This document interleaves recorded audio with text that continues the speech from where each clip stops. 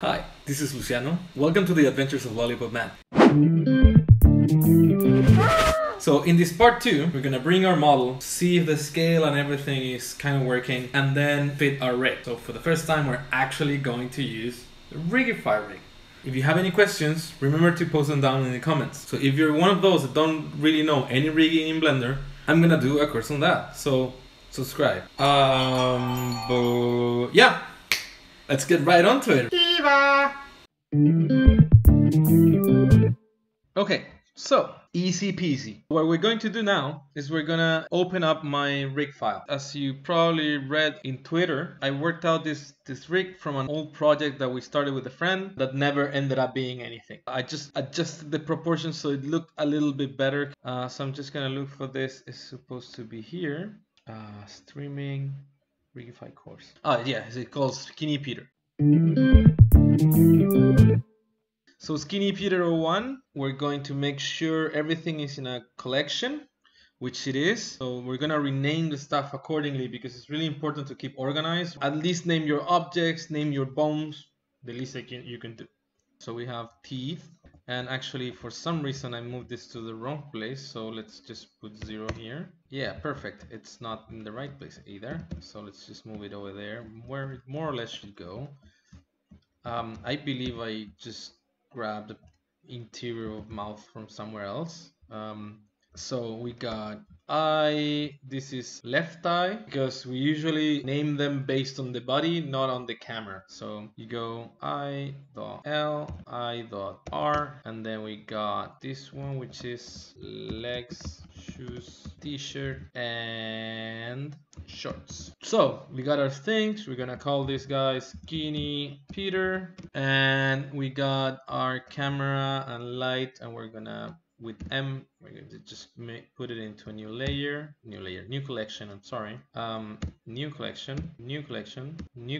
There we go. This is, I usually call this group cinematography. Overcomplicated name for something for just like camera and lights. Kind of represents all of them. So I'm gonna turn them off for now. I'm gonna deactivate this.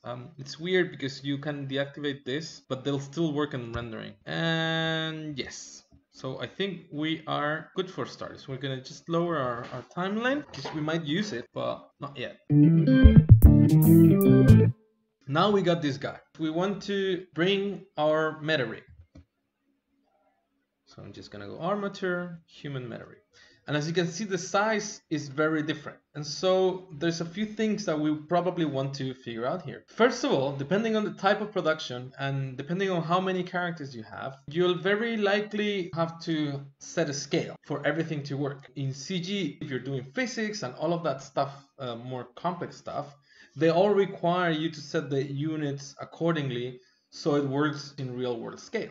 If you don't, and you're just doing a few characters or one character, really doesn't matter that much. You can see that this rig over here, the meta rig, is almost 2 meters. I've already set my scene at some point. If you go here to your scene, go units, you get it. I put metrics, and obviously nobody uses Imperial. This guy is already almost 2 meters, 198. In this case, we're trying to do it real world scale. I'll scale my character to an average size, which is my size, 1.73. And what's important about this is that if you have many characters, they all have to live in this world. So you should measure them all together in one scene and then say, okay, perfect. This character should be this height, this character should be this height, and so on. Because that's going to be also easier later down the road when you have 2 characters interacting together and then you create an environment that all plays well. If you don't do this before getting into animation, then you get like a scene that's massive and a character that's too tiny, and then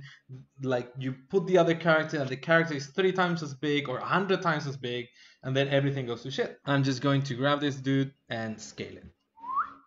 And I understand that there's a question there is like, wow, well, you can scale your character later. Yes, you can scale your character later, for sure. The rig will allow you to do it. Problem is that then you'll have to scale it every time you do a scene, which can lead to forgetting, which can lead to problems. If you do some hacks to the rig, sometimes those don't scale well with the rig. So if you have at least your base working, then you can hack it on top and it's all right. You're kind of taking off that issue from your back already. So it's good to do it.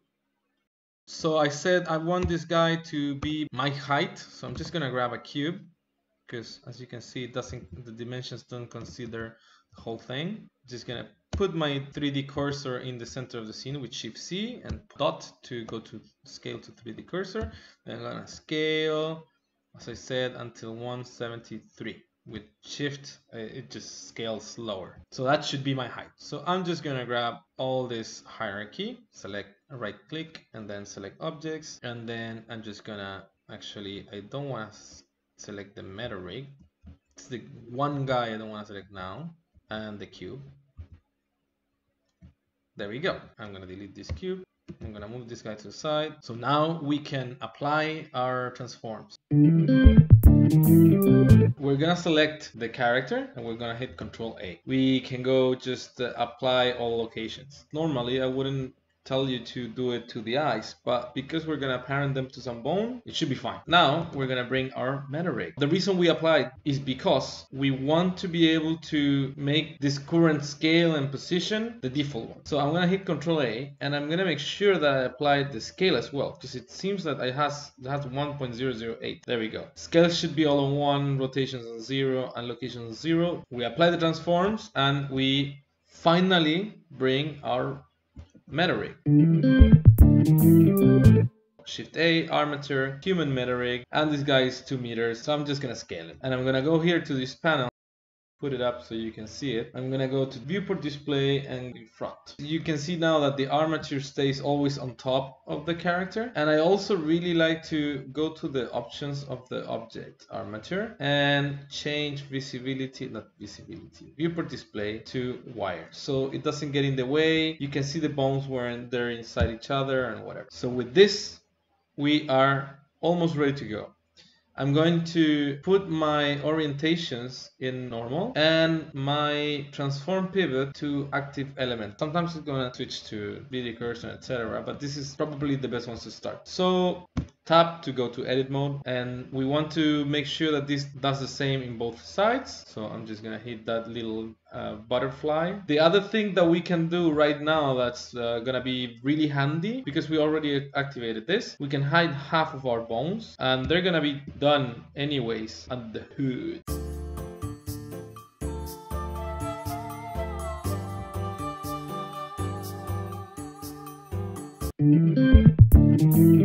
I'll start by deleting what I don't need. I don't think this character has a tit, probably doesn't need it. So just gonna delete the bone with X. So we're gonna hide the arm, pressing H, and the shoulder, pressing H. And then let's start with the torso. So just grab and move with G, you know, typical Blender stuff. Right, so we want to put this bone more or less where the hips would pivot, because even though it's pointing up, then when it builds, it will put a pivot there, so you can do like this and have the CG twerking.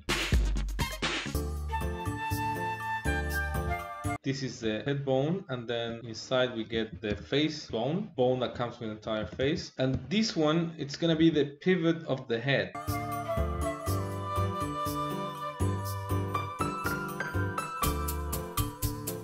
At this point, I start wanting to see the subdivisions, because that's going to help me more or less make a decision where to put the stuff. So I'm going to do here, turn on wireframe.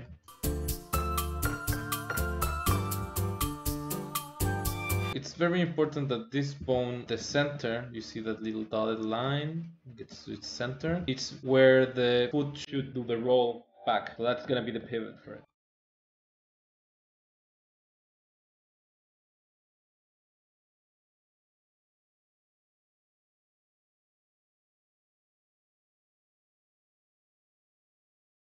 So the face, really, it's less complicated than what it seems.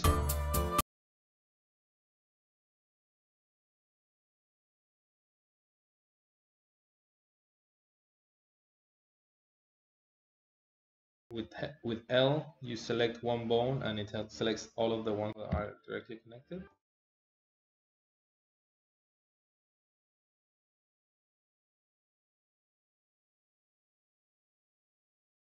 Now I'm gonna select the face for snapping. So I can select my bone, start moving it, and hit Control, and it will snap on top of that face. So as you can see, now I turn around and it's perfectly placed there, which is what I want.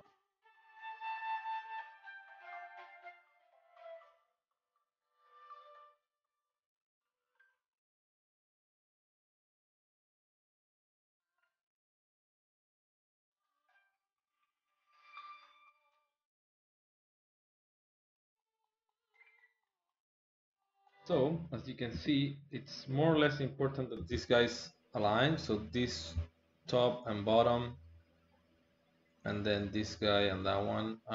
This is gonna be like the controller of the lead that goes down, and then these guys are gonna be where the leads meet. Even though if it's not gonna be perfect anyways, but it's gonna still be better than if they are too messy.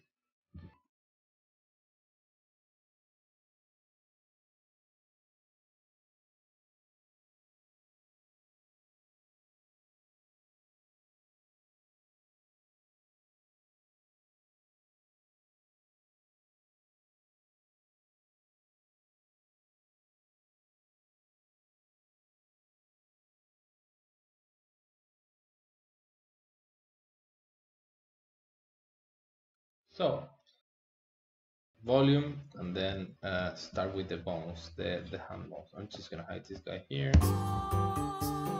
Shift H, and then you hide the bone.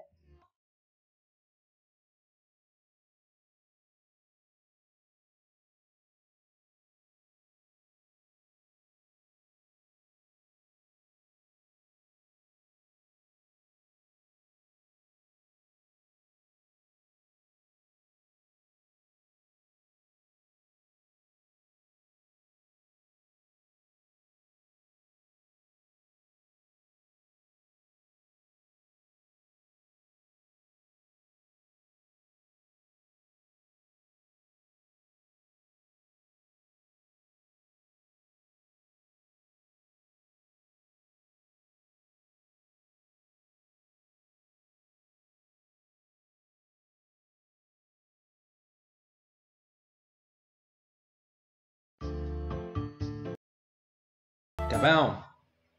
So now that we're here, we're ready to press the magic button.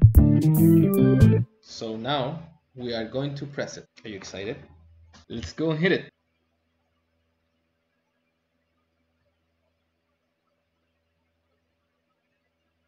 Oh!